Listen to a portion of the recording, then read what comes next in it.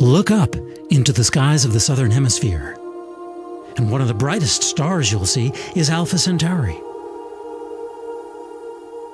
But it's actually a triple star, with two very sun-like stars called A and B orbiting quite close to one another, plus a more distant red dwarf named Proxima Centauri.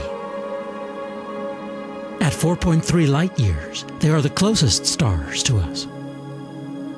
And for more than a century, astronomers have tried to determine if any planets might call this system home.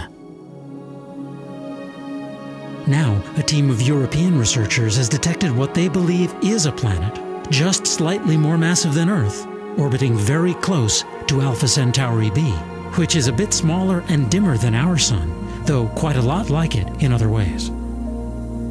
Observations conducted over 4 years by the HARPS instrument attached to a mountaintop telescope in Chile indicate a tiny wobble in the star that corresponds to a small, rocky world much closer in than our planet Mercury, zipping around the star, making a complete loop once every 3.2 days. This newly proposed planet orbits only 6 million kilometers from its parent star. And that star's companion, Alpha Centauri A, would be very, very bright in the planet's skies if there were anyone there to see it.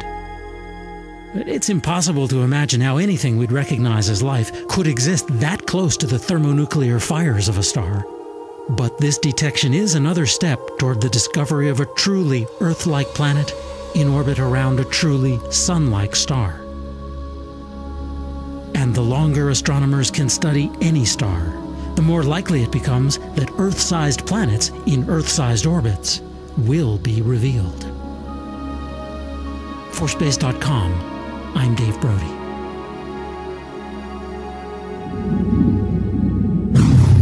Space.com